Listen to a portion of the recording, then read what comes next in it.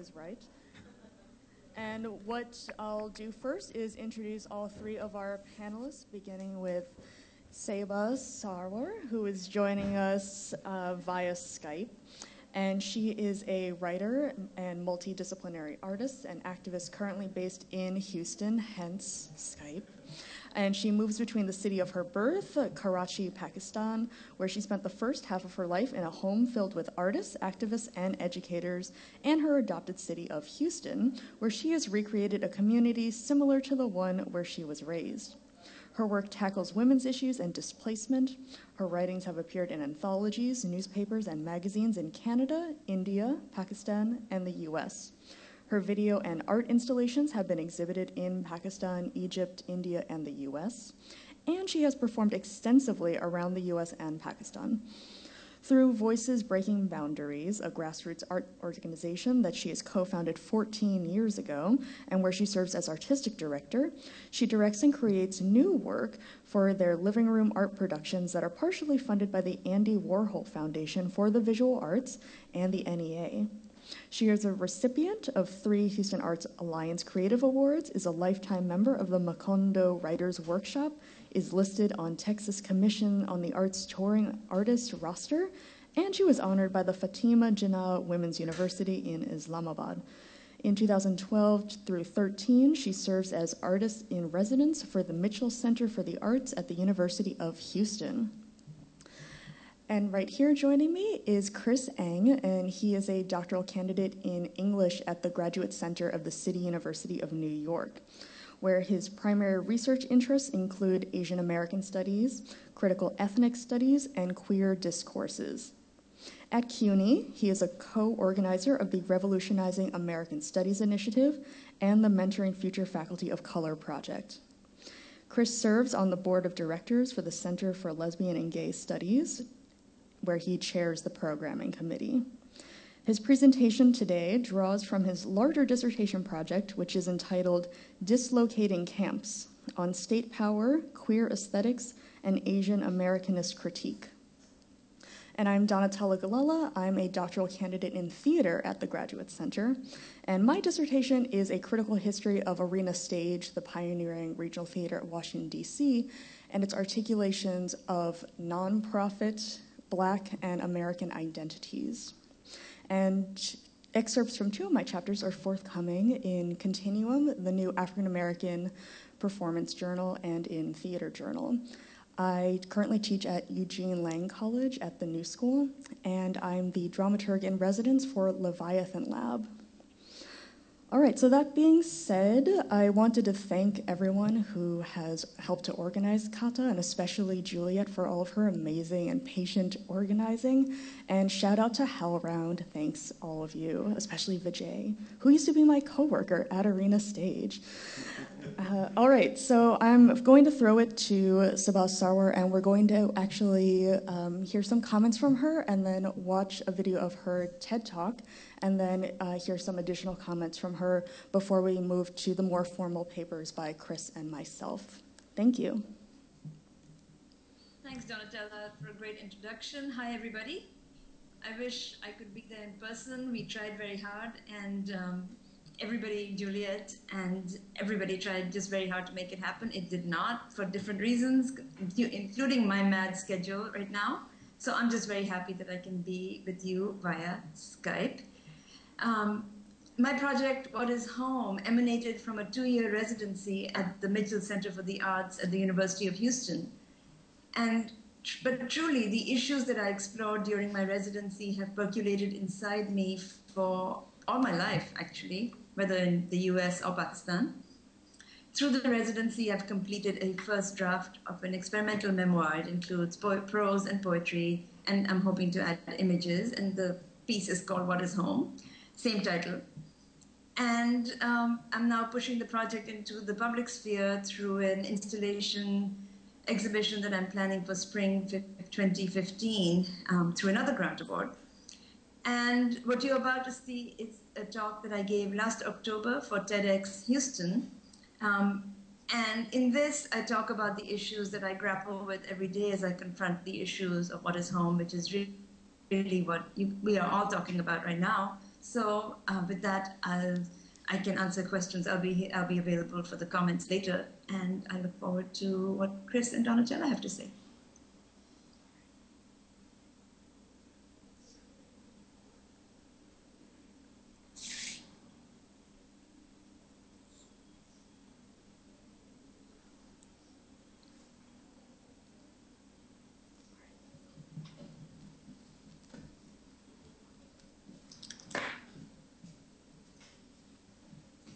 What is home and how we address that issue? In 2013, it's difficult to pin down one simple idea of home and how that word relates to memory, art, history, and social justice. As I work on a new manuscript about those subjects, I find myself reflecting on how, when I was growing up in Karachi, Pakistan, I had no idea what the world would be around me. I did not know that I would have spent almost half my life right here in Houston, Texas, that I would be raising a bicultural, binational child, or that I would be writing, creating art, and community. My parents moved from India to Pakistan, and at that time, it was all one country. Pakistan was formed in 1947. There was a new border carved, and they moved. Their families moved. I was born in Karachi, Pakistan, and there I attended a British school, where we studied all subjects in just English, no indigenous languages, barely any Urdu, the language that my family used. It was only later, much later, after reading textbooks that were passed down, history that was taught to us from British textbooks, it was only later that I learned to challenge mainstream textbooks and form ideas for myself, create community, work on creating art productions through which we could share our multiple truths.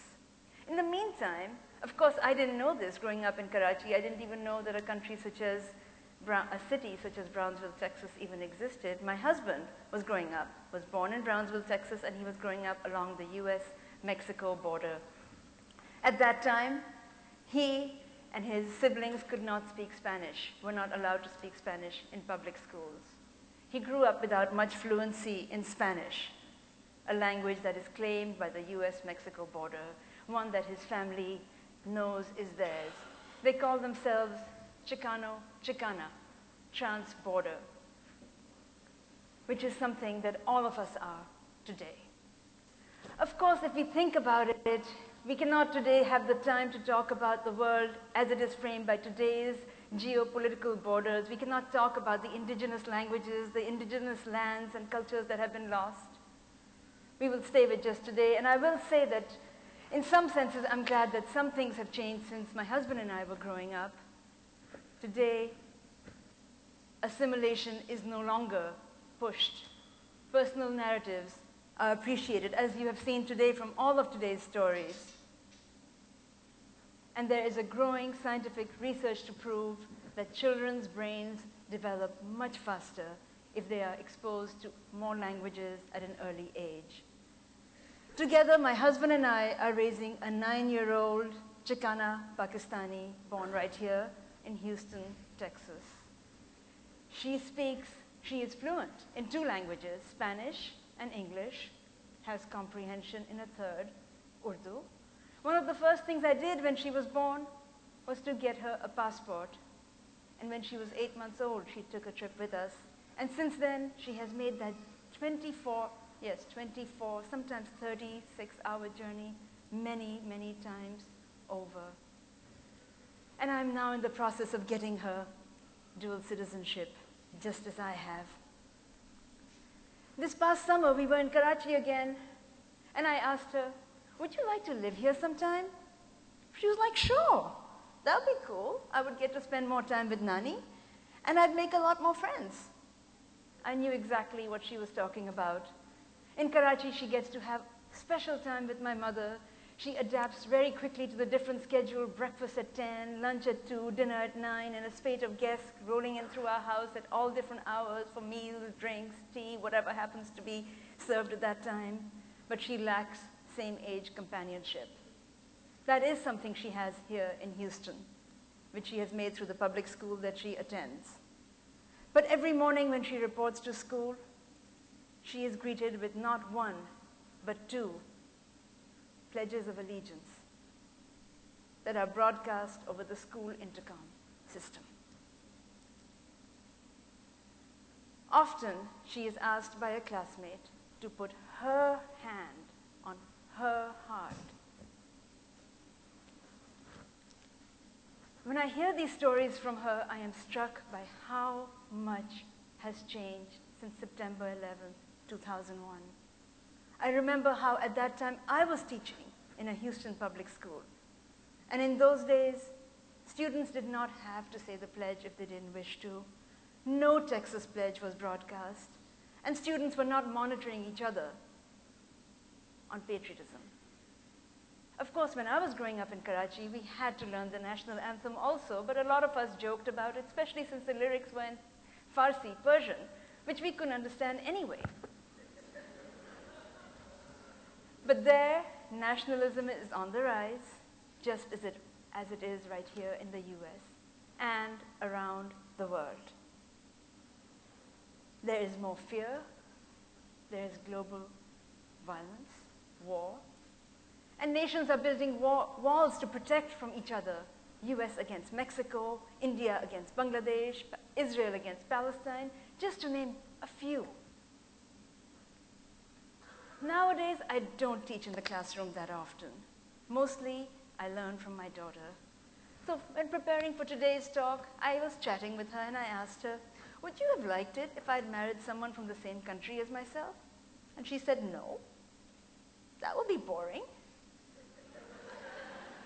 So I asked her to explain a little bit more.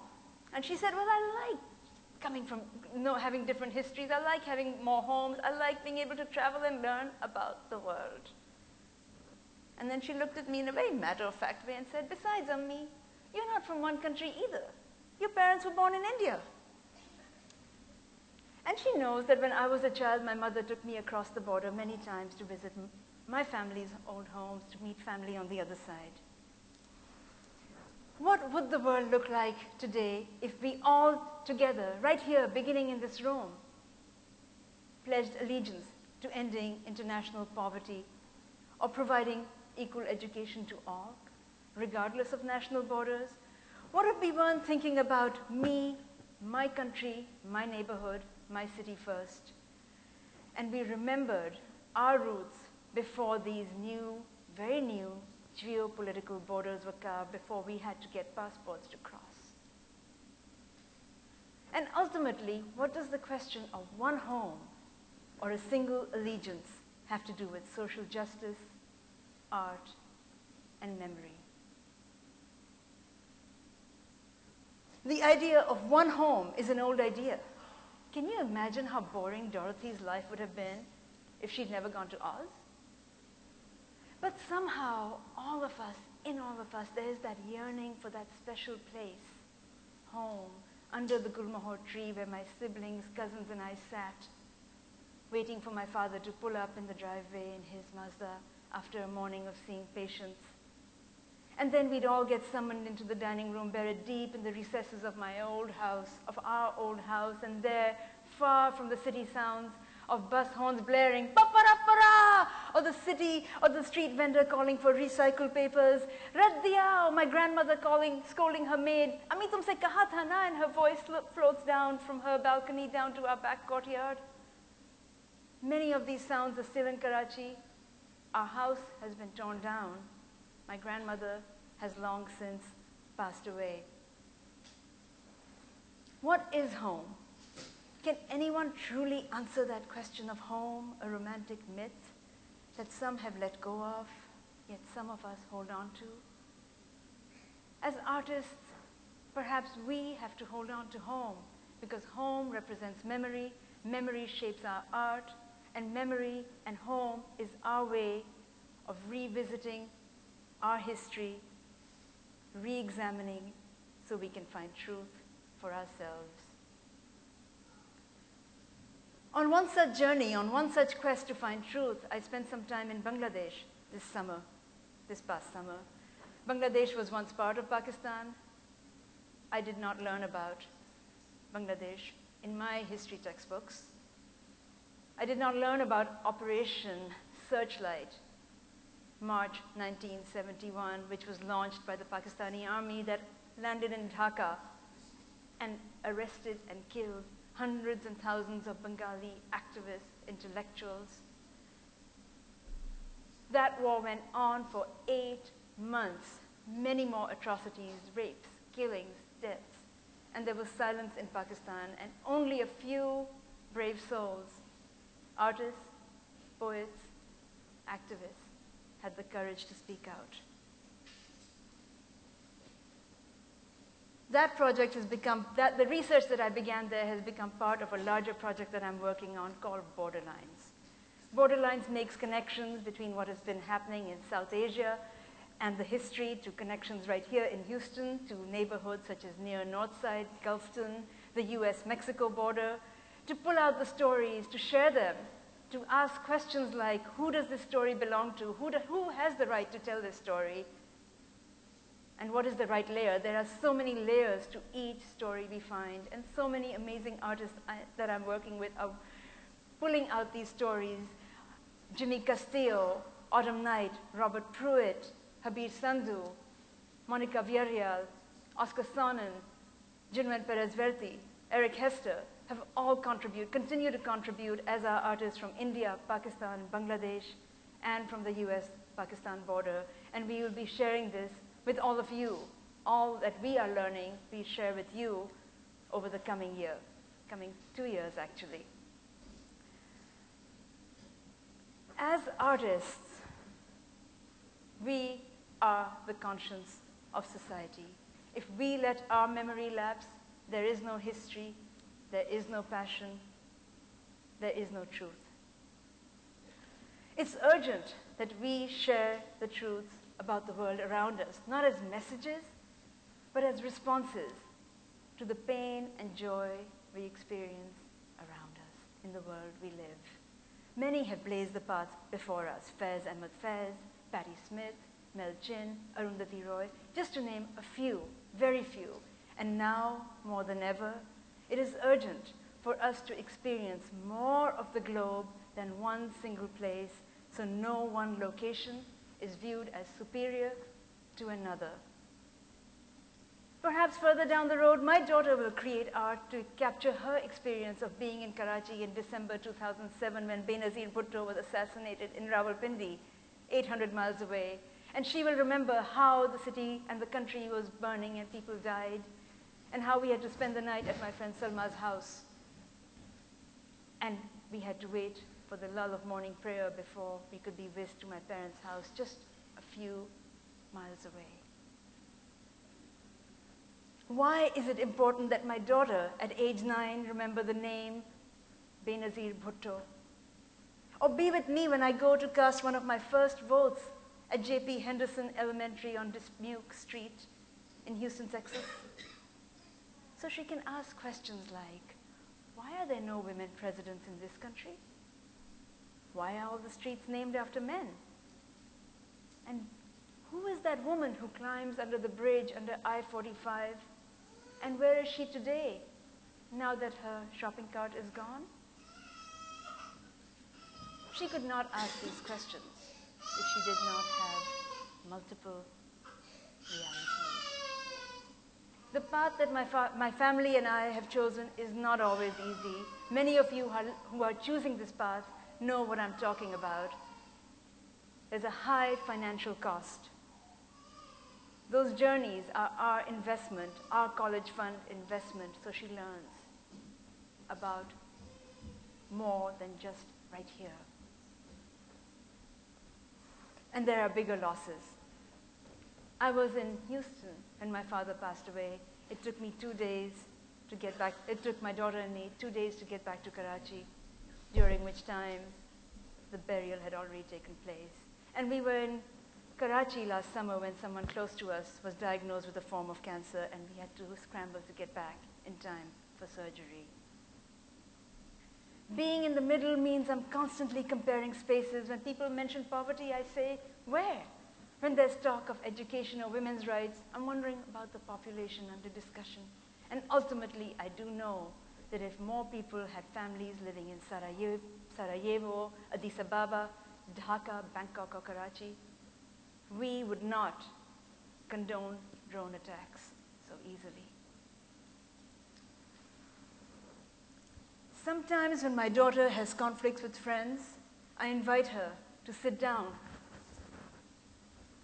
and do what we are doing today, to listen and to share her truth. There is no guarantee that we will agree with everything that everyone says, but we will understand everyone's worlds better. For that, we have to be curious, empathetic, and we have to put judgment to one side. We are all complicated. Perhaps there would be less fighting, maybe even fewer wars and bombings. In response to a fast-changing world, we must all adapt fast. Make sure we listen, document our truths, and bring up the next generation to know as many worlds as possible. Thank you.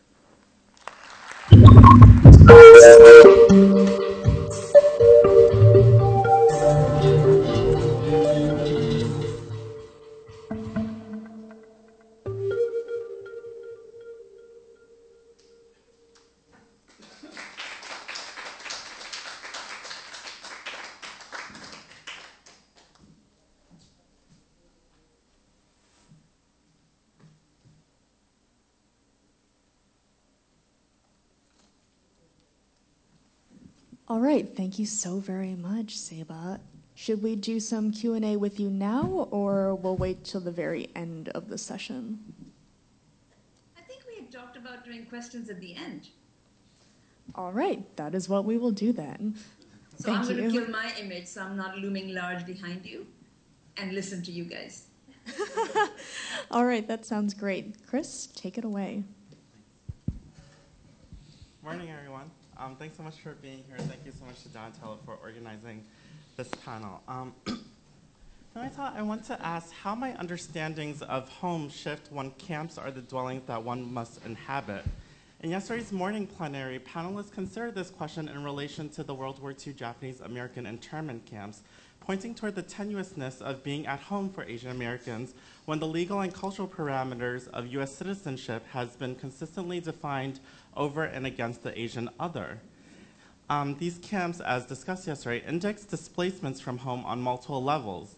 Nikkei were forced to abandon their homes as the government confiscated their property. Their legal rights and protections as citizens and residents were suspended. Internees were assigned identification numbers and relocated to flimsy barracks in the desert, fenced in by barbed wires and under military watch. Contemplating camps and how they mediate the relationship between Asian Americans and the US, I want to explore what Mia observed yesterday as the trickiness of the word camp. Stratifying between permanent and transient, camp stage struggles over the meanings of the very spaces and bodies that they accommodate, which cannot be easily settled or contained. I suggest that examining and playing with multiple registers of camp can productively illuminate how Asian Americans engage in performances of embodied placemaking. As geographers Arjit Sen and Lisa Silverman articulate, embodied placemaking elucidates the ways that space shapes and is shaped by macro political, historical, and social economic forces. As Karen Shimakawa has argued, camps signal a spatialization of abjection, assuming national significance in segregating and containing a racial threat from within the nation space. Yet embodied placemaking also emphasizes how spaces and bodies are mutually constitutive in creating meaning for one another, gesturing toward the capacities of bodies in negotiating, reworking, and transforming the conditions and spaces that they inhabit. In what follows, I chart 3 different manifestations of camp to consider how Asian Americans engage with practices of embodied placemaking to contest conditions of impossibility for home within the US nation state. Crucial in these contestations, I suggest, are struggles over understandings about the work that Asian American as a category does and the labor that Asian American bodies perform. Camp, 1.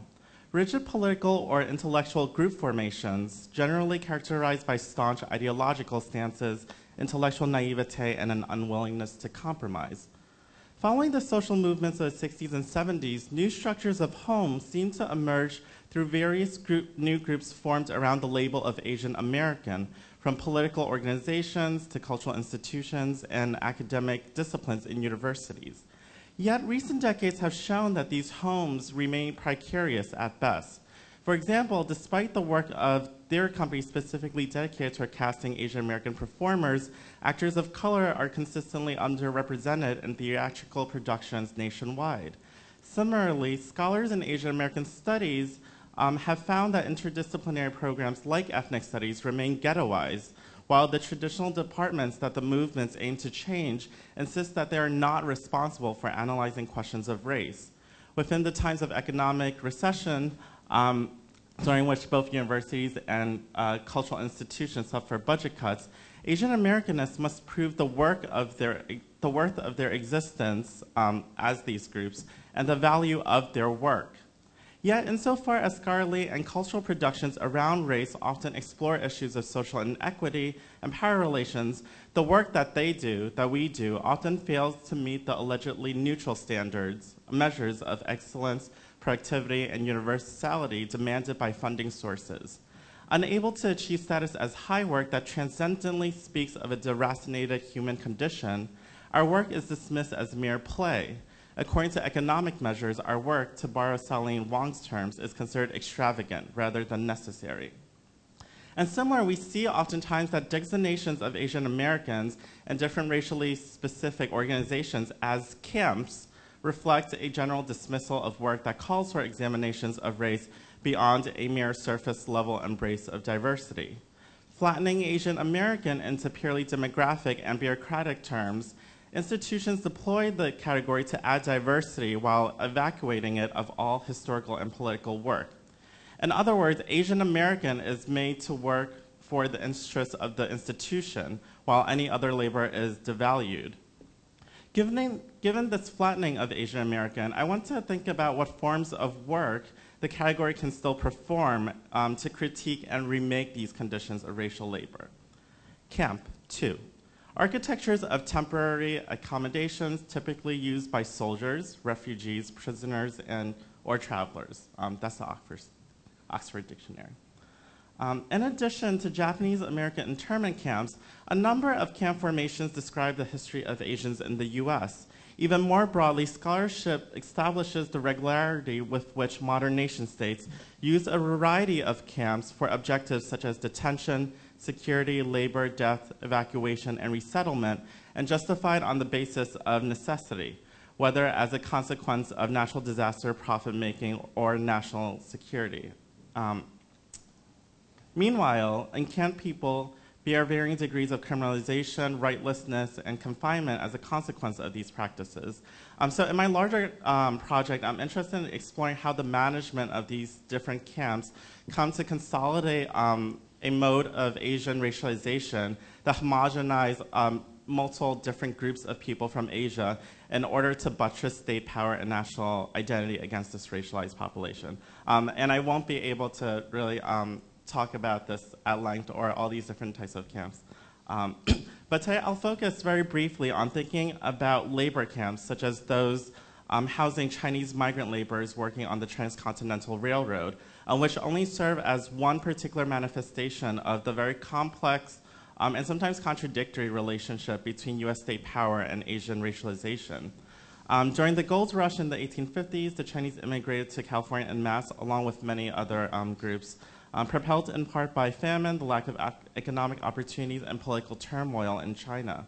When the construction for a transcontinental railroad was authorized in the 1860s, the Chinese served as the perfect labor source for a backbreaking work that white workers were reluctant to take on.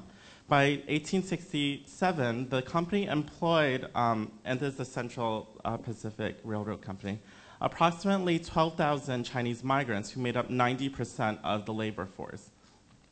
Given the relative absence of Chinese migrant laborers from official records, fiction and drama has been central to recovering their history. And for the remainder of my talk, I want to consider very briefly a few scenes from David Henry Hwang's play, The Dance and the Railroad, which was initially commissioned by the New York City Department of Education in 1981 and was recently restaged at the Signature Theater in New York in 2012. Revisiting this historical moment, Hwang's play situates us in resistance. During an 8-day strike in 1867, when Chinese laborers refused to work and demanded equal pay to their white counterparts. Removed from the camps, the play takes place on a nearby mountaintop where Long, a 20-year-old Chinese migrant laborer who has been working on the railroad for 2 years, practices his Peking opera. Ma, a naive 18-year-old who arrived to camps just 2 months ago, spies on and interrupts Long's practice. He begs Long to teach him the moves of the opera, and in the mentorship that ensues, Ma conveys his idealistic dreams of getting rich from the camps in Gold Mountain, and Long exposes the realities in its exploitative labor conditions.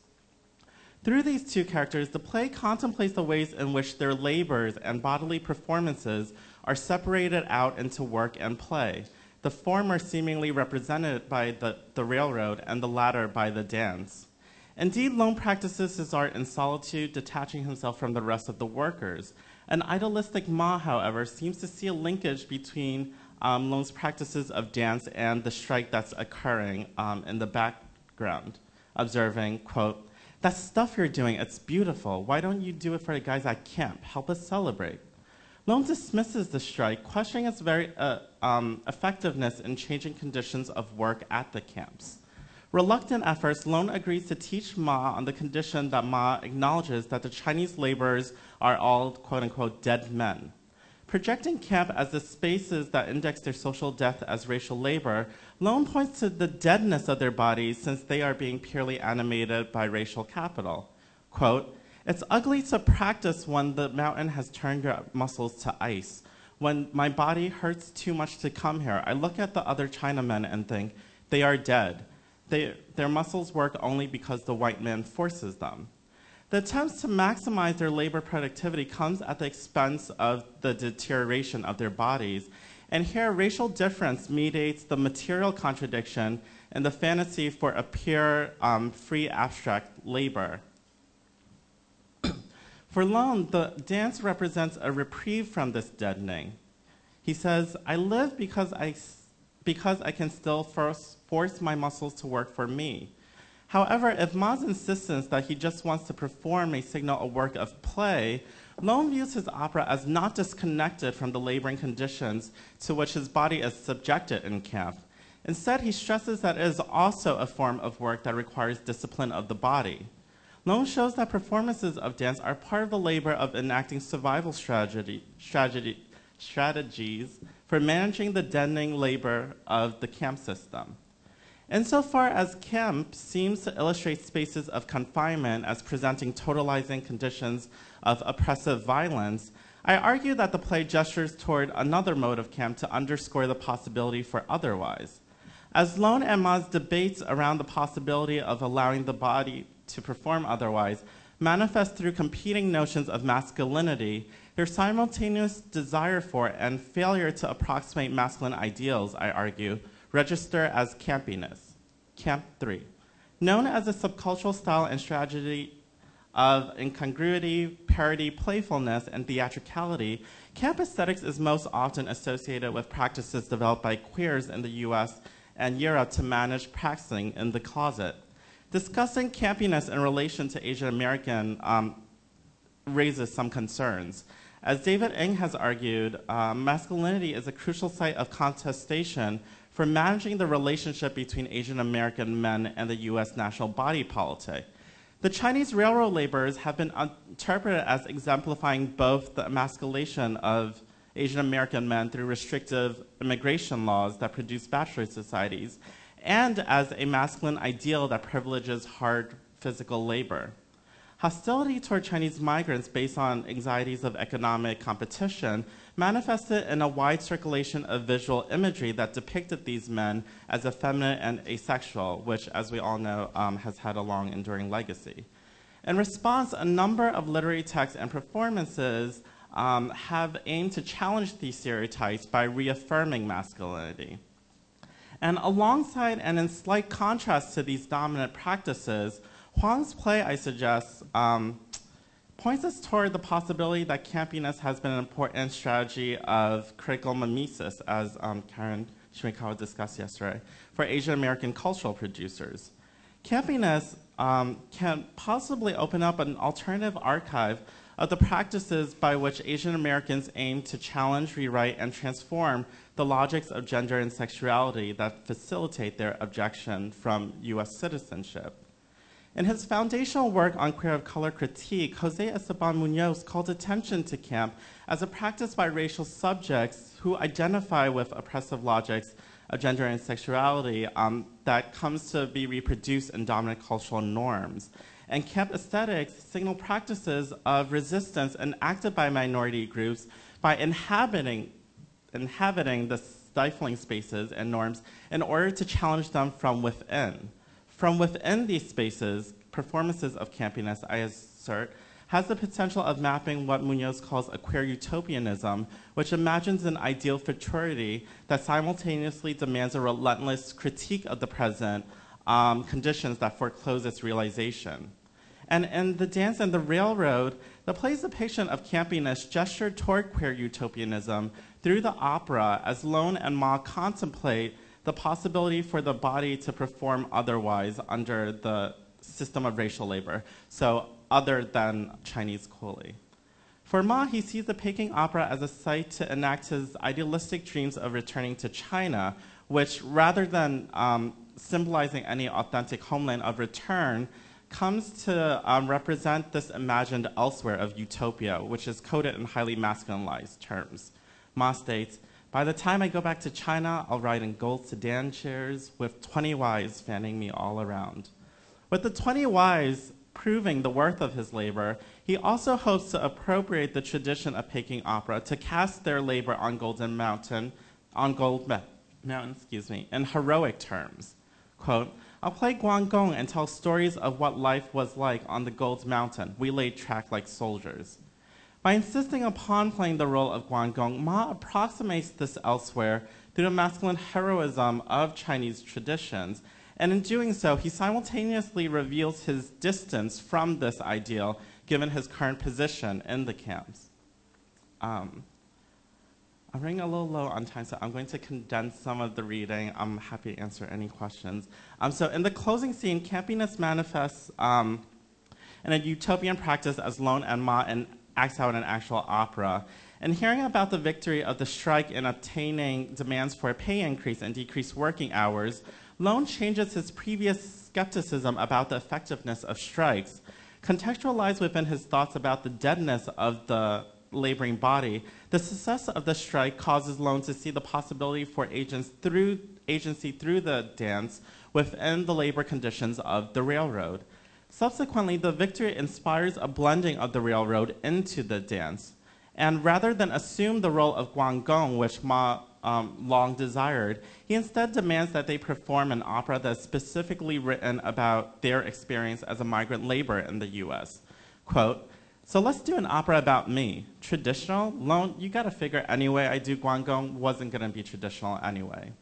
In the staging of a mock heroic drama, Lone and Ma perform an ironic juxtaposition between the supposedly heroic form of the opera and the quotidian story of their travels and travails as migrant workers.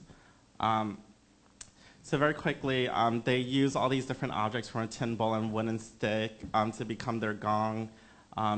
They varyingly switch different roles, sometimes playing the different types of racist laborers that they encountered. And it's the first time that they really parody and assume broken English the whole time they're speaking without any Chinese or Oriental accent. And towards the end, there's this very interesting and weird scene where they're performing out the labor of like hitting the rocks, and then they're doing all these things with each other's bodies, and they're like moaning in really suggestive ways. Suggestive in a sense that it's like the act of hitting this mountain is sexualized in some way, and yet it's the fact that there's no woman, like it's a very interesting play on thinking about the erotics and what's happening with the body at that moment. And so in addition to resonating with campy practices of appropriating genres and convention, the sequence is imbued with both humor and sorrow, a sense of helplessness, and a fire of resistance. And campiness comes to not only parody their failure to perform by the necessitated demands of masculinity, but also to critique the ways in which the camp system comes to intimately regulate bodies in terms of its movements, contacts, intimacies, and desires.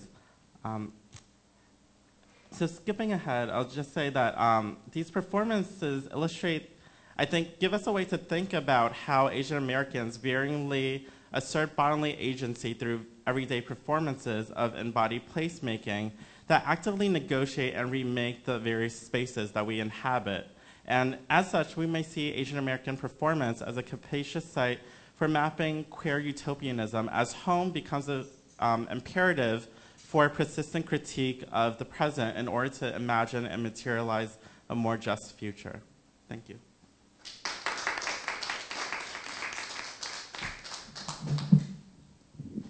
Thank you so much, Chris. That was terrific.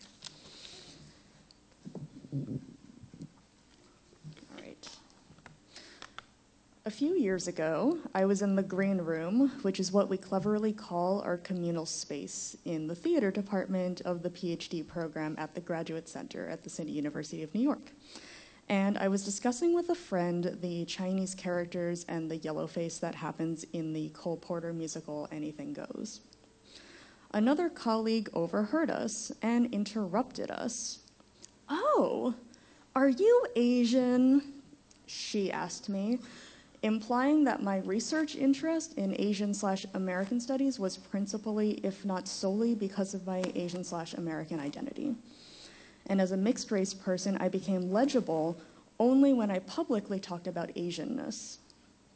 Instead of broaching my colleagues' presumptions and racial logic, in that moment, I decided to explain my heritage, a demand often made of me, in order to make my passage through this situation easier. I open with this anecdote to foreground how allegedly safe spaces or homes like the green room are sites of contestation, and that I am complicit in their construction and maintenance. In this talk, I will discuss not feeling at home as a theater scholar and spectator through the case study of Anything Goes. I draw from women of color scholarship on the affective dimensions of performance and politics. And as for the musical, I'm interested in my own discomfort, which Karen Shimakawa has brought up, and alienation with the marginalizing of Chinese characters and centering of yellowface performances in contrast with most audiences and musical scholars who feel at ease. Finally, I would like to gesture toward how we can create critical homes of inquiry in the theater and in the academy. The scholarly work of Doreen Kondo and Sarah Ahmed inspire my approach to pleasure, displeasure, and home. In About Face, Performing Race in Fashion and Theater, Doreen Kondo writes, quote, "I seek to reclaim pleasure as a site of potential contestation that might engage and at times be coextensive with the critical impulse. How we dress, how we move, the music that accompanies our daily activities, and that we create and refashion our engagement with, and not simply the passive consumption of media or commodities, do matter and can be included in a repertoire of oppositional strategies." Putting these words into action, Kondo then describes feeling joyful when recognizing herself in a production of Perry Miyake's Dough Ball, as well as feeling indignant when remembering the lukewarm critical reception and contingency of homes for Asian Americans.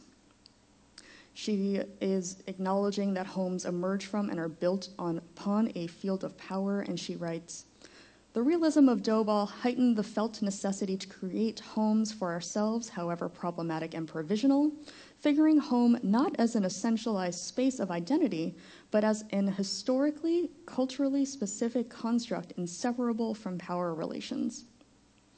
So she has these mixed feelings and a call for critical spaces, and that brings me to Sarah Ahmed's book, The Promise of Happiness, in which she addresses the politics of the imperative to happiness.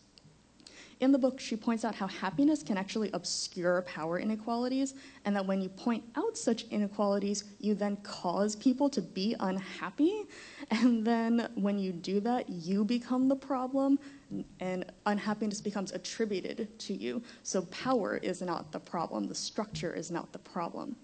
So to give you a more concrete example, consider when a woman walks down the street and a man demands that she smile. This demand emerges from patriarchy, and to highlight that structure and refuse to smile often causes the man to become unhappy and then to locate that unhappiness in the woman, who is a troublemaker, a feminist killjoy, rather than in systemic oppression. And so an unhappiness, feeling like you have the wrong response to something, can be very alienating. This sense of feeling out of place and the demand for pleasure or happiness are particularly acute when it comes to musicals, especially revivals, because they are supposed to make you happy. They can conjure up feelings of familiarity and comfort and nostalgia along for a past that never truly existed. In a chapter called After the Golden Age, musicologists Jessica Sternfeld and Elizabeth Wallman urge us to challenge how nostalgia and revisionism in revivals maintain hegemonic conceptions of Americans and US identity. Revivals and their marketing materials often imagine the past as a better, simpler time. This simplification is particularly troubling when conceived as white, heteronormative, and bourgeois homogeneity that totally obscures historical and continuing material inequalities. By revising structural oppression or relegating it to the past, revivals can allay contemporary anxieties of privileged audience members. Theorist David Savrin argues that musicals merit study in part because of, quote, the politics of pleasure. No theater form is as single-mindedly devoted to producing pleasure, inspiring spectators to tap their feet, sing along, or otherwise be carried away. This utopian and mimetic dimension of the musical, linked to its relentless reflexivity, makes it into a kind of hothouse for the manufacture of theatrical seduction and the ideological positions to which mass audiences can be seduced.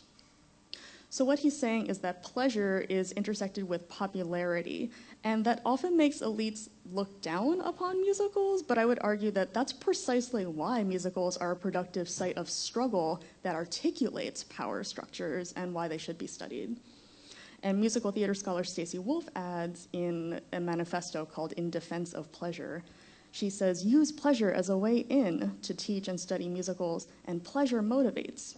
So for me, I subversively question pleasure in other people as a way in, and my displeasure motivates me in my engagement with Anything Goes.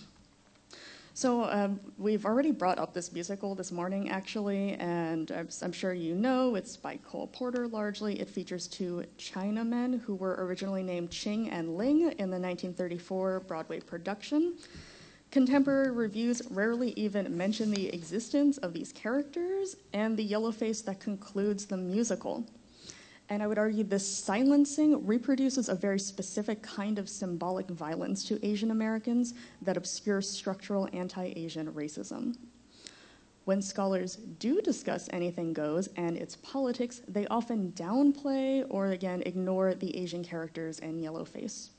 For example, there's a book called Enchanted Evenings, the Broadway musical from Shobo to Sondheim, and Jeffrey Block traces changes to the musical because it's been revised and revived many times, and he argues that all traces of racism are removed. In another article recently, drawing from Mikhail Bakhtin and Michel Foucault, George Burroughs asserts that the ship, it takes place on this cruise ship, of Anything Goes is a carnivalistic heterotopia that offers fertile ground for exploring social differences through a special mode of self-performance that is staged outside of restrictive conventions that operate at home. So such self-performance, however, is the privilege of white protagonists, and they get to sing their own songs and adopt myriad personas on this ship, which is called the SS American, while the Chinese characters barely speak. And in 1934, the Chinese Exclusion Act is still in place, and they also don't get any songs to sing. So where is home for these characters? When I searched for production stills for the Roundabout Theater Company's revival in 2011, I found only one image of the Chinese characters played by Andrew Kuo and Raymond J. Lee, and they are way upstage and totally blocked by the ensemble, which is almost all white people. And they don't get to dance. They're standing there while everyone else is tap dancing to Anything Goes. And they actually do get to enter the tap dance after several minutes of that Act 1 closing number. And it's when the protagonist, Reno, welcomes the characters into the ensemble, and she presses her hands together and bows to them. And then the melody and the orchestration turns to wood blocks in this Orientalist fashion. So the Chinese men dance at the end of the number, but they are permitted to participate only minimally and conditionally. And here I want to be clear that I'm not critiquing the actors for taking on these roles. I'm just questioning the extent to which the SS American and what it represents constitutes a home for Asian Americans. Instead of further unpacking Ching and Ling here, I would like to focus on the yellowface that concludes the musical. I could not find any images of the yellowface performance from the Roundabout production, probably because Roundabout doesn't want to make those images public. Again, that reproduces this obscuring and silencing that I'm talking about. One of the few scholars who did address the yellowface in the musicals, if only very briefly in a couple sentences, is Raymond Knapp, and he wrote, "Particularly troubling are the scenes in which Billy, Reno, and Moonface disguise themselves as Chinese, quite as if this did not count as racist in the same way as blackface." And as a side note, as we know, social justice activists often compare yellowface to blackface, I think really in order to be taken seriously and to expose the limited black-white binary of US relations and the relative invisibilizing of anti-Asian oppression.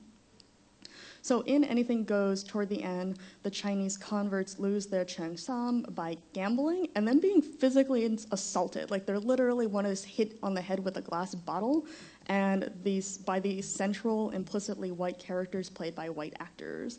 And in the Roundabout production, Reno, Billy, and Moonface take their clothes and put them on, which are now haunted by Asian bodies, and they wear dark glasses, and they take on these mincing gaits and allegedly Chinese accents amidst Orientalist orchestrations.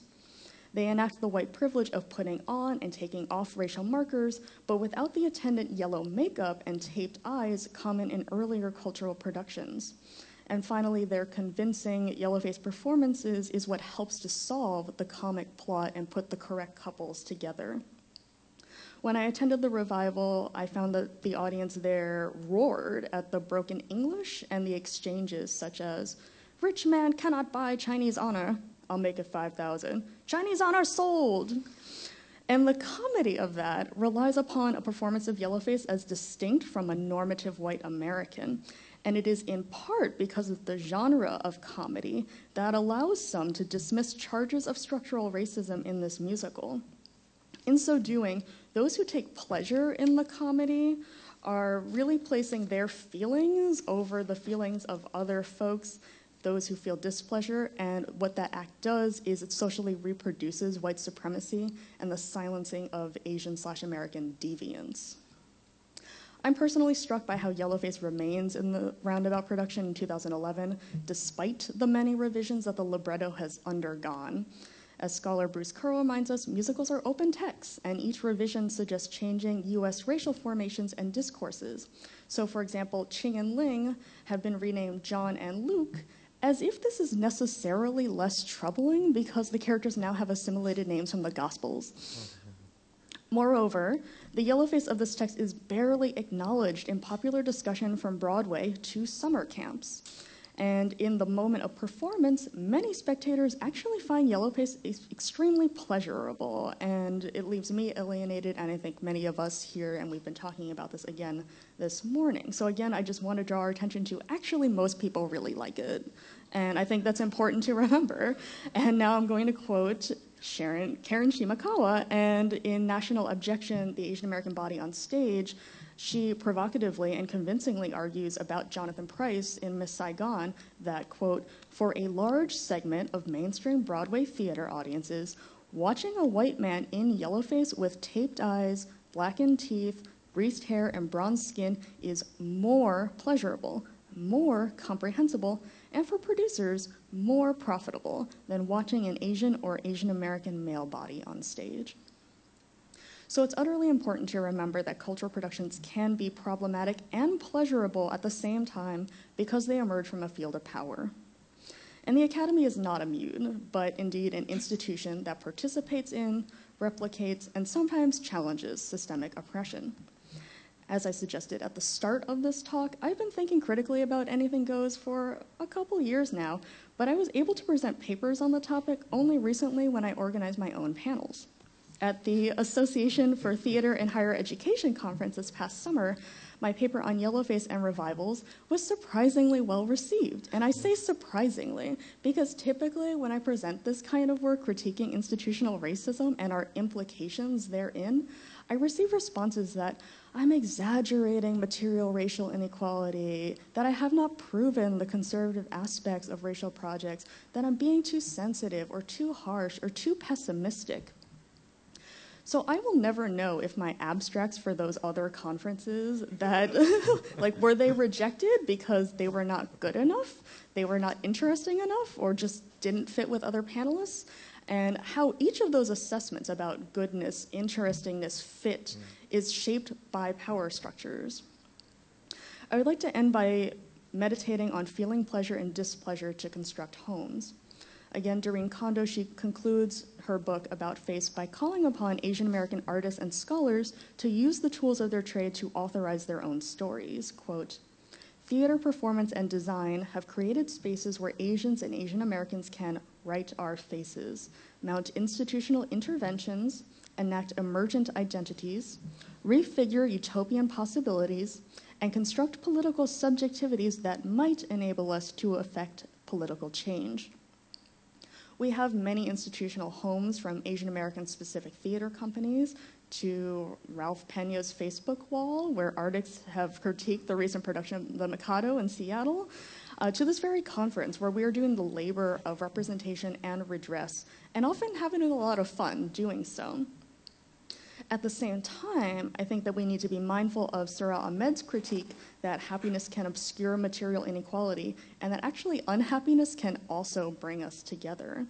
Quote, "There is solidarity in recognizing our alienation from happiness. Even if we do not inhabit the same place, as we do not, there can be joy in killing joy. And kill joy we must, and we do." In the green room, I navigate microaggressions and feelings of despondency and alienation when my attempts at consciousness raising and diversitying faculty and staff and students appear to fail. I leave the green room for the contingent space that is the Mentoring Future Faculty of Color project, an initiative that my friends, including Chris, and colleagues, mostly from the English department, co-founded 2 years ago. I ask, how do we continue to use pleasure and displeasure to motivate us in the deconstruction and construction of homes? How do we make yellow green rooms? Thank you.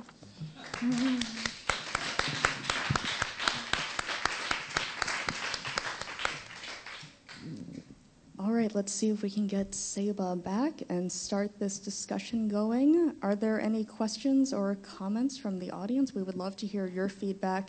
And I feel like we've had a lot of panels in the past couple of days and less discussion time. So I'd love to take advantage of that and hear about what do you think of home and its contingency and our implications therein and the problematic aspects, but also the possibilities.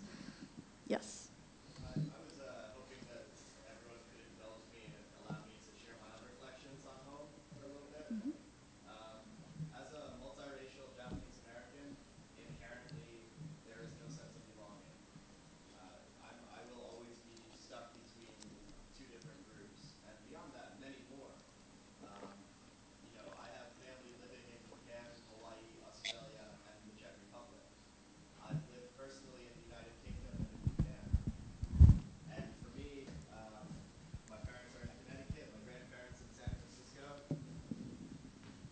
My fiance's parents are in Miami, and her grandmother's in Florence, Italy.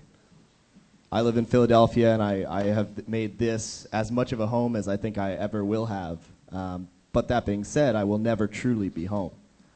There is no such thing as a physical place marker that I could ever consider to be home, simply because the people, the places, the experiences, and the things that mean so much to me in my life are split between so many nations and cultures.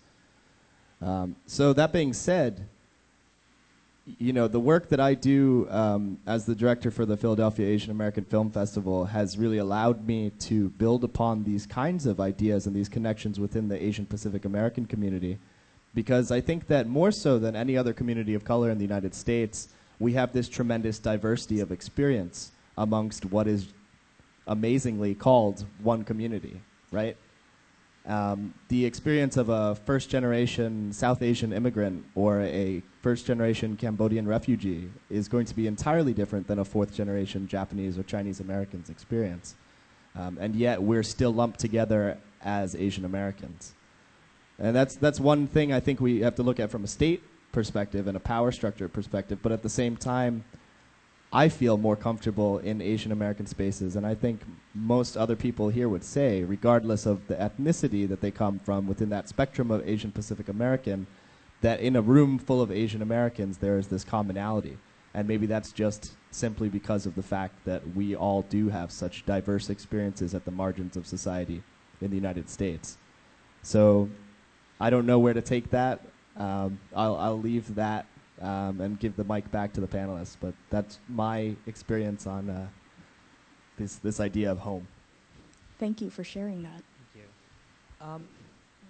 Being academics in the room, I'm interested in it. This is also a continuation of the earlier conversation of a redefinition of what classic is and means, because we often, what I find is classic can be a cover for allowing, you know, this is a classic. It can't be changed. That's what it is.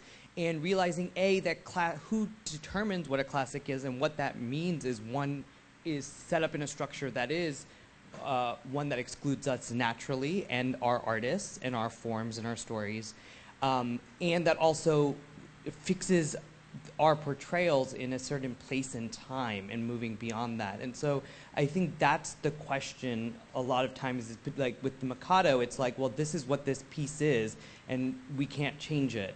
And what it needs to be is, well, maybe we need to either not do these pieces anymore or move the conversation forward in a different way. So I'm curious about your thoughts about that, because I think that's what by a lot of these things being called classics and being known quantities, it allows the kind of the institutional racism to continue and perpetuate.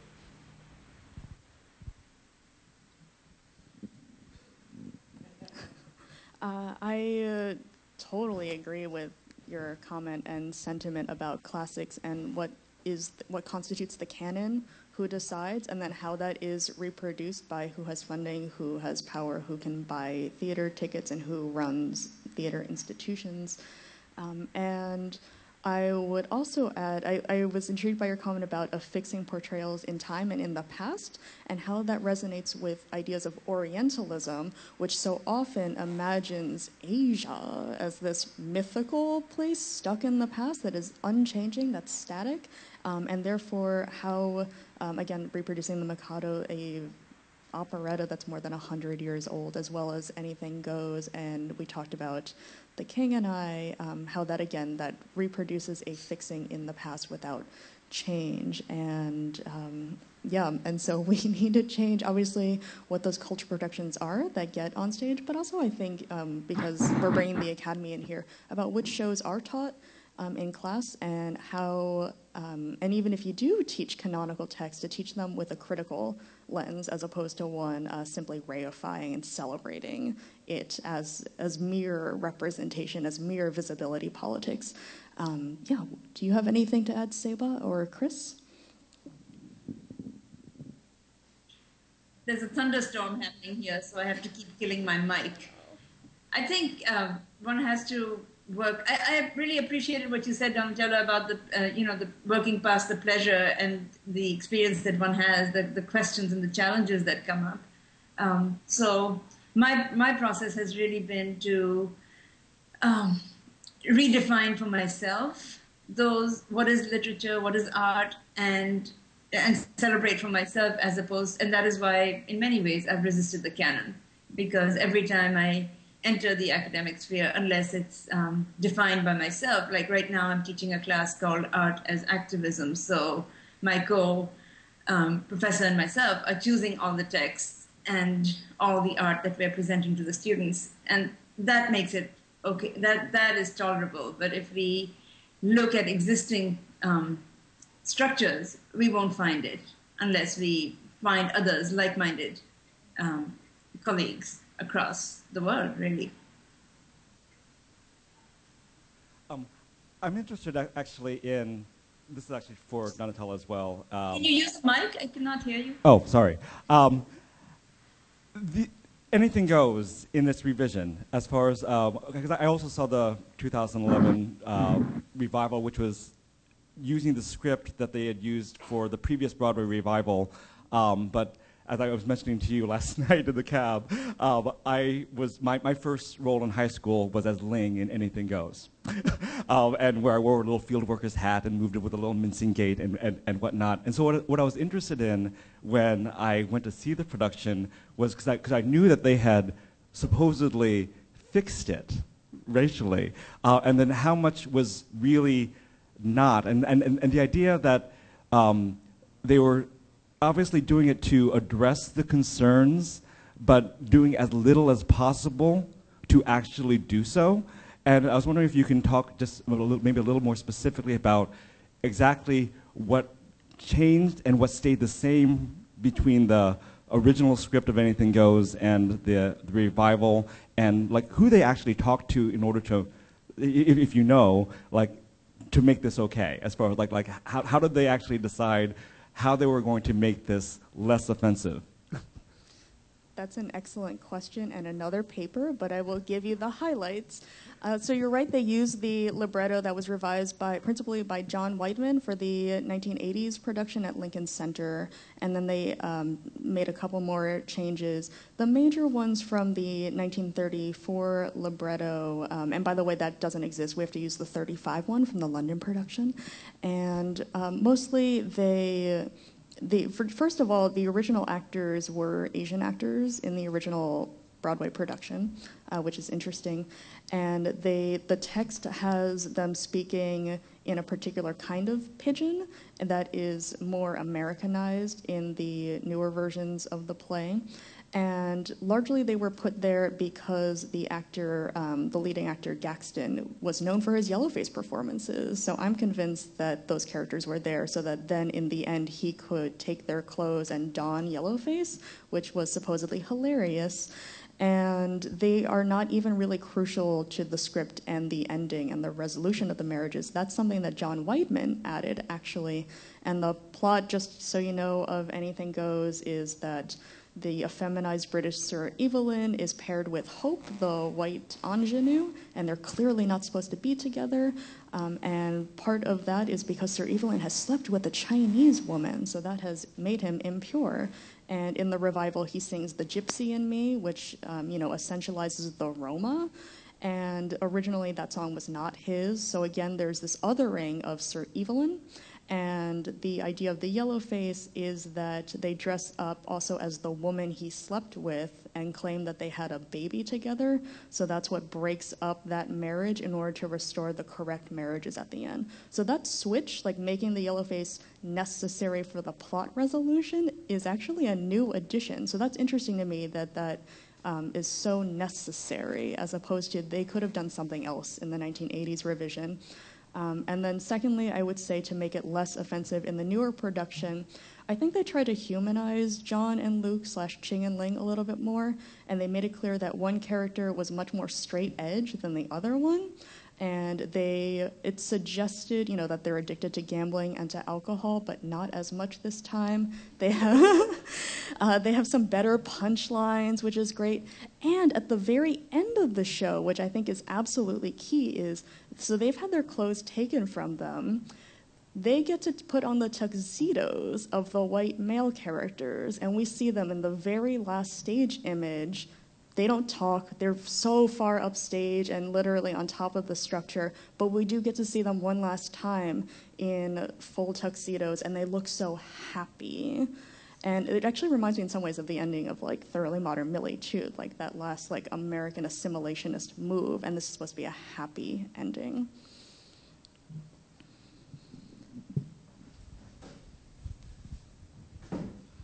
Hi, I have a few questions. A small point on the yellow face thing. I noticed that for you, is the act of a white character disguising themselves, is that actually the same thing to you as a white actor playing a distinctly Asian character on stage? To me, they may not be the same thing, but I notice you're using yellow face for both. We could get into a discussion of comedy tropes and why, from Weidman's point of view, making it necessary is better writing rather than inferior writing in terms of talent. I also wanted to react to what Rob was saying. I'm not mixed race, but I'm from Southern Illinois, went to British school in Hong Kong, went to Berkeley, and then I'm in LA. My brother lives in New Zealand, and he's raising a Kiwi daughter, and my parents are in Taipei, which means between the four of us, we triangulate the whole Pacific Ocean. My brother calls me Asian American because of the sort of more political kinds of ways that I talk. He calls himself a global citizen. And I realized, you know what? That's something most of us, any of us, could embrace, whatever background, and that is a home. Not only is it home, it's a very clear wave of the future. Building off of that, I want to talk a little bit about global consciousness, which gets used a lot these days, but most people use it as marketing, which is BS. To me, what global consciousness and how much of it is in different stories or narratives to come is a really, really vital and interesting thing about the future. Because traditional dramaturgy, you know, it's often, okay, one family has to stand in for the whole human race. And that's an easier way to write, right, because of the way drama works. But more and more, I think those stories are inadequate to our narrative needs dealing with the way the world is going. So that means we're going to have writers, and in fact, we should encourage writers to figure out, okay, if politically we believe in this sort of global consciousness, and by that mean that there are certain humanist principles that have to underlie all our work, right, on some level, and we're responsible for it. So therefore, the comfort and discomfort we cause as artists, whether we intended it or not, we're still responsible. And then how is that reflected in our work? So then how writers are going to capture that in the future is very interesting to me. And I think that's a discussion I would love to have with more people. Since we have academics in the room, I'm also curious whether you feel there are already texts that I may or may not know about that already approach that or succeed in doing that. So I throw that question out there. Or we have to call it into being. Do you know what I'm saying? It's a slightly different kind of dramaturgy even than the traditional, perhaps. There are filmmakers who try to do this as well, to varying degrees of success, that I think are also worth talking about. But going back to that point, global citizen is a great identity. Do you know what I mean? Because I hear folks talk about, oh, I'm caught in between and all of that is true, but you're also privileged. Or I don't mean you, we are also privileged in that way. Is that in that one action, my brother, it's like he has a super glamorous life. He's an academic, he's in Europe, he's there. His daughter's gonna speak 3 languages, you know, because she's also half Filipino. It's a very viable, I think, and powerful identity for what's to come.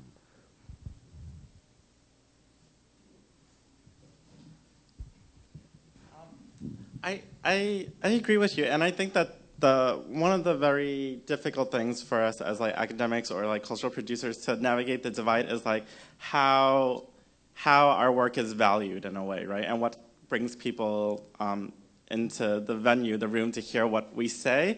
And I'm very much a proponent of like using all of these different types of language, of global consciousness, etc., which can be really used toward very fucked up ways, and then getting them into a room and then messing with it, right? So like, okay, so global, you might think that global citizenship or like consciousness as an audience member is to come in and to think about like how we look at like a very wealthy like metropolitan Singapore and like transnationals going around buying everything, right? The crazy rich Asians from Kevin Kwong. And then coming in and saying like, well, let's actually look at the very very real different types of fractures and divide, right? And also thinking about how race and Asian American means something very particular, where it is both simultaneously global, but has manifests in very local ways and has a lot of fraught histories. And I think that we could also, had another point. That is, yeah, sure. Yeah, I'm with you, Chris. And I think part of what we're getting at here actually really resonates with what Sabah was saying in her talk, again, about borderlines and various global issues. And I loved how she intertwined seemingly disparate issues like nationalism with drones and with critiques of patriarchy as well, which are demands that we need to criticize if we're going to claim titles of global citizen and not just be cosmopolitan. So I think that distinction is important. And then to address your point about comedy tropes and the necessity of the yellow face, I see what you're saying about the differences, and I use the umbrella of yellow face, which I think we should actually employ as a much larger category beyond like putting yellow on your face, for instance. But I think what you're insinuating is when there are productions in which there's a conscious putting on of the yellow face, like we get to see it and it's part of the narrative, that's very different from a not reflected upon production in which it just happens from the start.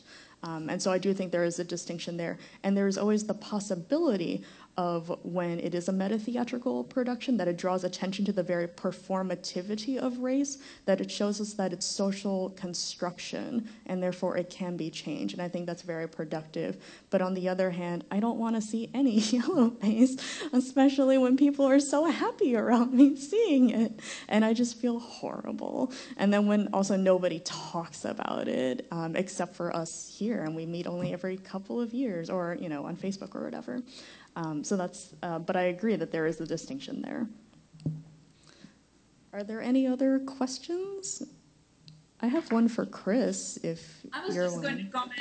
I was just going to comment that, you know, one of the comforts that I find is in the term transnational, so then I don't have to claim one place or the other, and I can not, it's a comforting, if you're going to take a label, that's one that fits a little bit better, because when I at least move between spaces and I don't have the nationalism to either space. I don't, you know, and I think that, but invariably, no matter where I go, in this country at least, people say, where are you from? You know, and I think that one of you brought up the issue of clothing, the choice of clothing and how, what that ends up meaning.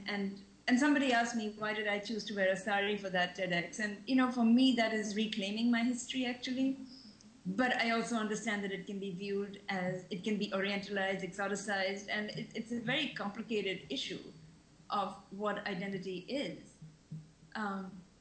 The most important thing, I think, is to talk about it and not be afraid of those really difficult subjects. So I just wanted to throw that out.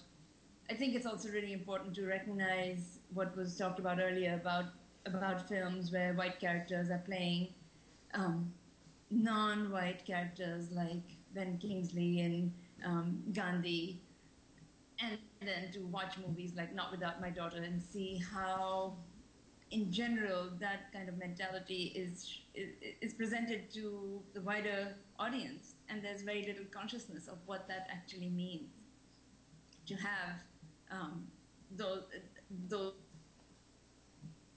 kinds of conflicts presented to audience members, and there's no analysis.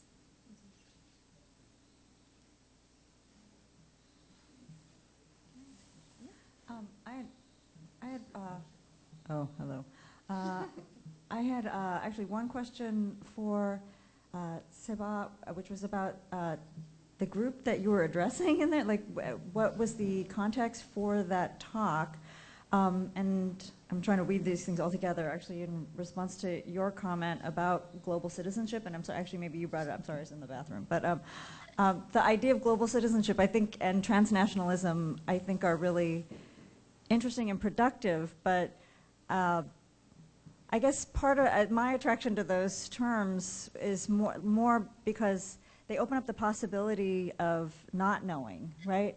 I'm not a global citizen because we're all the same. I'm a global citizen in the sense that there's a whole world, and I guess part of my question is for Seba, like your concept of global citizenship or the kind of dispersed home that you were talking about seemed more, well, I mean, I'm not trying to oppose them, but part of what seemed interesting to me about it is there are whole worlds that I don't know, and that's okay, right? There's a way of being in the world that is on the other side of the globe that I'm connected to, but that I can't claim that we're all the same, and that's okay.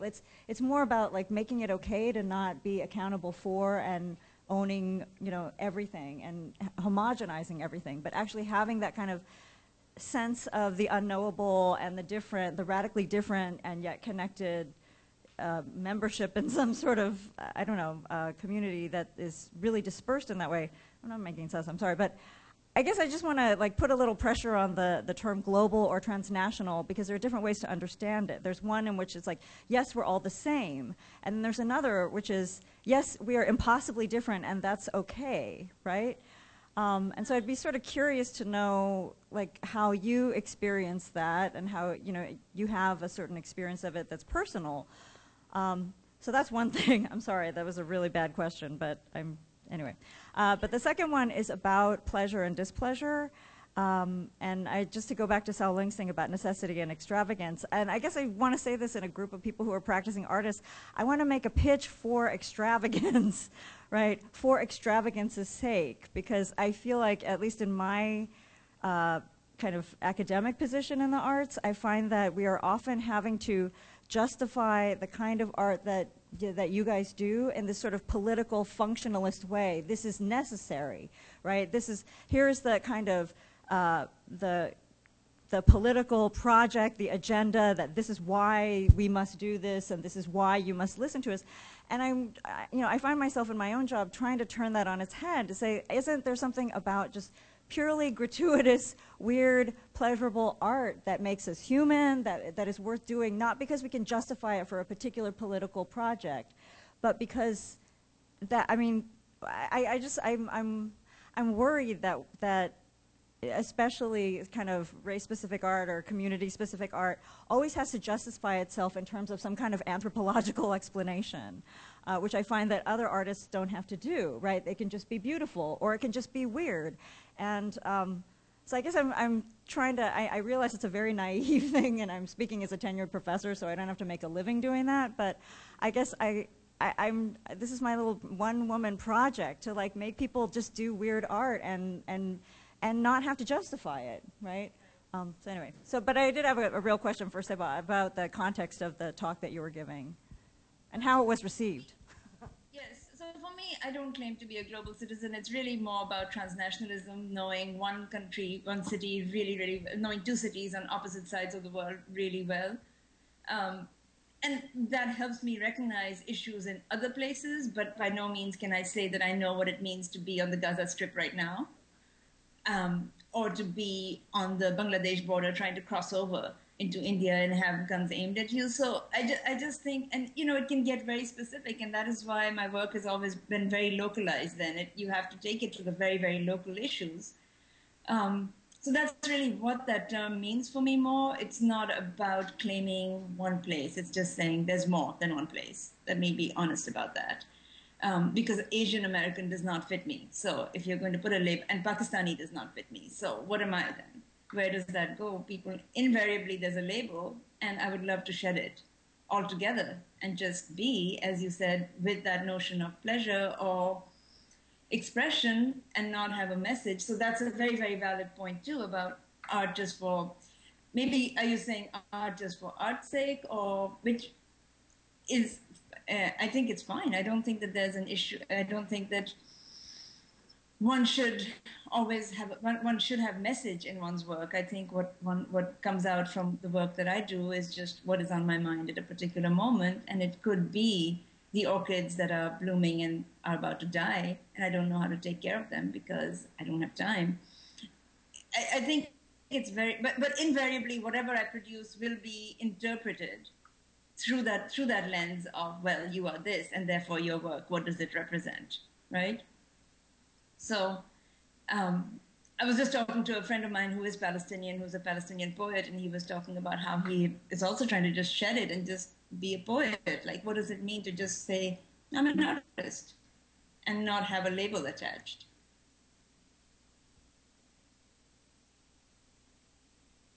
Did I answer? Did I get to your question, Donatello?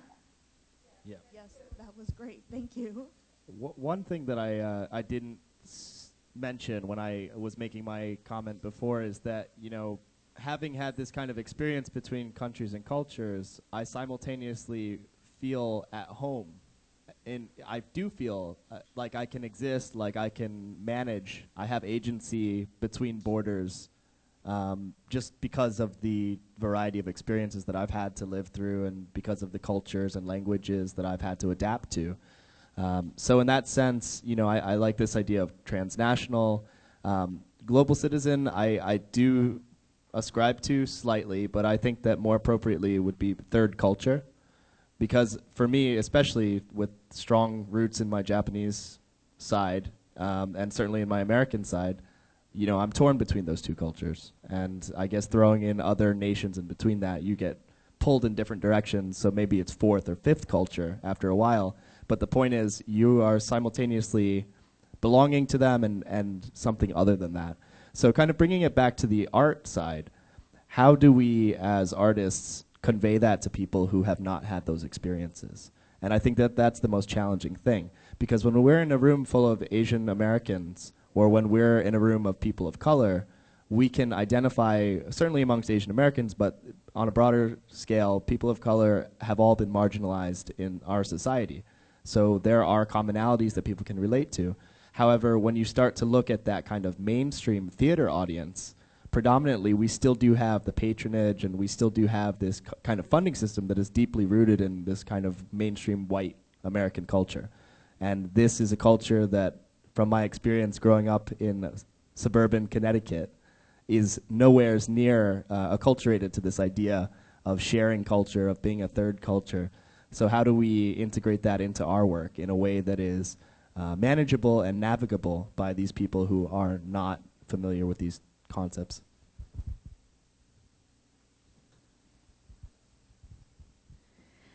I think specificity and speaking from, just I guess in response to that, specificity and speaking from your own experience, just totally authentically and honestly, is what's really powerful in drawing people into how you would work that into your art.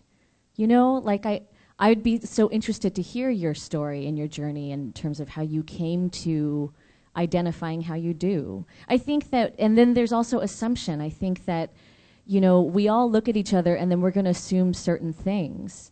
I think I probably look very Japanese American, you know, but there, you know, just because I'm so-called 100% Japanese by blood doesn't mean that I'm not full of diversity and like belong to so many different communities and identities. But there's a process in getting there, right?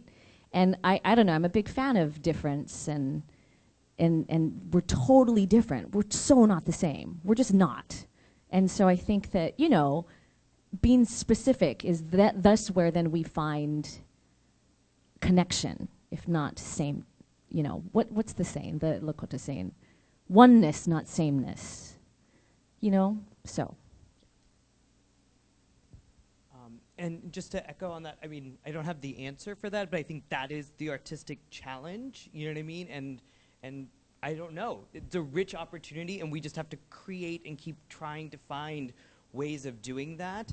And I think what you were saying about extravagance, I do think the challenge for Asian American artists, it's funny because I read scripts at a regional theater and they were both like, we're totally open. And then when an Asian American play would come in, they're like, well, it's probably going to be about an Asian family where someone dies and there's a ghost. And I was like, 9 times out of 10, it was that. You know what I mean? Which is, you know, but it's like, so but then they kind of were like, we're both open and then we're not against the stereotype. And it was also that I was encouraging Asian American artists to just write your stories and think on a broader canvas. And it's okay if you want to write just a comedy or just a farce, or you want to write something, you know what I mean, that don't feel compelled to sometimes the social action isn't just telling your story, you know what I mean? And it doesn't have to feel like it has to have that weight. And I think the trend is that in this day and age, everyone wears multiple hats, no matter who you are. So just saying a white person doesn't mean because there's sexuality, there's class, there's so many different things. So everyone is experiencing that and going to experience that. And there's community in our isolation in that way of not feeling like you belong anywhere and everywhere. And so I think those are the kind of the next generation of artistic questions that we have to fight. And maybe it's also the ways that we are telling those stories and the structures that allow those, you know what I mean? So maybe it's a different type of experience of storytelling, you know, versus something on a proscenium stage that's naturalistic that we have to figure out. So.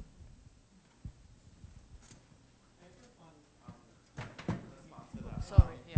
Thanks so much for that beautiful comment. And it strikes a chord with something I've been thinking lately, and that came up quite often during the conversations these few days, is like thinking about what Asian American means, but also thinking about what race means when it enters conversations about cultural productions and arts. Because sometimes I would hear from performers or artists is like, oh, I am very intent on not performing as an Asian American artist, or like, oh, I want this to be something else besides identity or whatever. And I think that oftentimes race or Asian American is perceived as to be like the closing door for creativity, right? It's like, oh, this is just about race, this is just about Asian American. But I would encourage us to, along with what Karen is suggesting, what you're suggesting, is actually to take it up and say like, no, this thing that seems like it has nothing whatsoever to do with Asian American is Asian American, and Asian American and race are actually opening doors for, they're invitations for something much more imaginative and creative.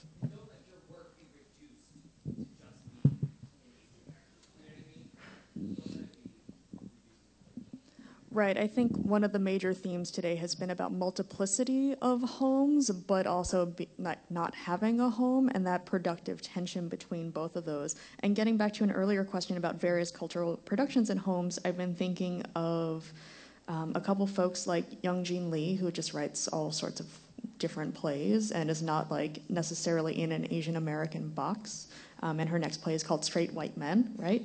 I wanted to mention Allegiance, the musical, and that I think productively will deal with home, but then the question is, will it come to Broadway? And now its marketing is like, a family you'll come to love, a story you've never heard. And the you implies that you don't know about Japanese American internment. So I think that's interesting. And then briefly again, as a mixed person, the only play I have ever seen about a mixed Asian and white person was this off Broadway show called Asian Belle. And that was empowering, and seeing a mixed race actress, Mona Nichols, in the lead role in My Fair Lady at Arena Stage was such an inspiring moment in my life to see for the first time someone who looked like me on stage in a leading part. And then finally, I was going to mention American Hwanga by Lloyd Suh. And part of like what he accomplished was that was a rolling world premiere. So again, that can help to build the canon if you have multiple productions, but you have to like network with these various regional theaters in order to get that done. So I just wanted to address what you were saying about the extravagance of theater that you feel is missing from Asian America and doing art for art's sake, right? Is that?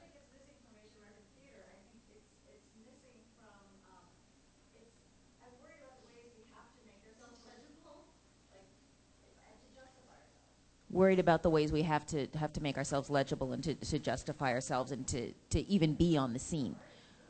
Right. Oh yeah. Well, okay. So that's the point that I was going to make, is that none of us would be doing it if we weren't passionate about the art, and you know, so that I think that's there. But I think a lot of times, especially in my market, we are prevented from doing it. It's just not acceptable. People won't do it unless we create it ourselves. Yeah. And so we do have to bring some of those stories for our audience.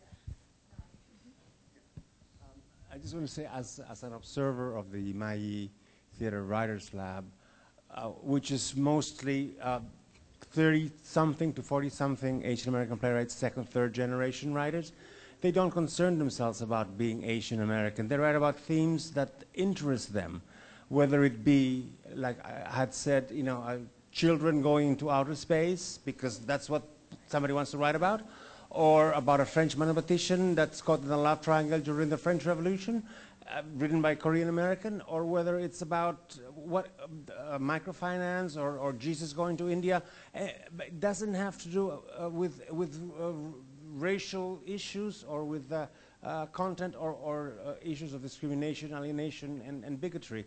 I think the new Asian American playwright has gone beyond that, thankfully, and they're not writing what their grandparents would have written about had they, they're no longer first-generation immigrants, and they are not caught in that trap of writing about their non-assimilation, thankfully.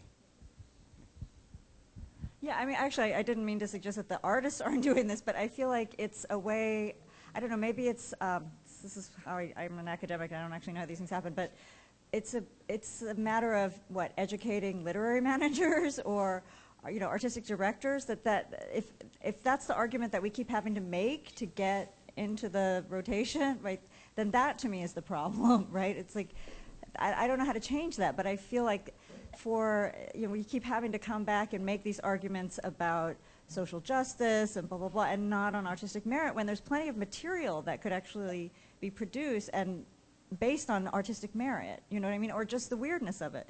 And in terms of the kinds of texts that somebody was asking about, what sort of texts, I didn't know if you were asking about academic texts or dramatic texts, but I mean, for me, I think what I would love to see produced, and then again, it's not, I know that they're being written, it's just frustrating that they don't get produced as often as I'd like to see, are just texts of all kinds, not necessarily just by people of color, but texts that kind of destabilize everybody. Maybe it's my own personal aesthetic taste, but I feel like for my role as an educator, part of what I'm trying to do is educate audiences to take pleasure in being uncertain, or take pleasure in being confused, or to take pleasure in not looking for that satisfying resolution where it ended the way I thought it was going to end, right? That to me, that's the bigger project, is getting people to understand that you can take pleasure in not having your worldview confirmed. And so that's not necessarily just about race. It's more like an aesthetic education of audiences, right? That it's okay to be confused and to find that fun, right? I don't know. But that's my job, and that's not your job, so sorry. Yeah. All right, well, I let's... think it's just very important to keep creating work that has integrity, and yes, absolutely not to have to justify it on the basis of this is who I am, and this is what I must say because of who I am, but to be honest with oneself when creating work and not creating it for audience. Because this is what is required of somebody like myself. So I think if as artists we have integrity, then we don't have to justify, and we don't have to contextualize, and we don't have to explain. We can just do the work and resist being pushed into corners and being labeled and being and having our work analyzed through certain kinds of lenses. And that's really what my commitment to creating work is, to resist that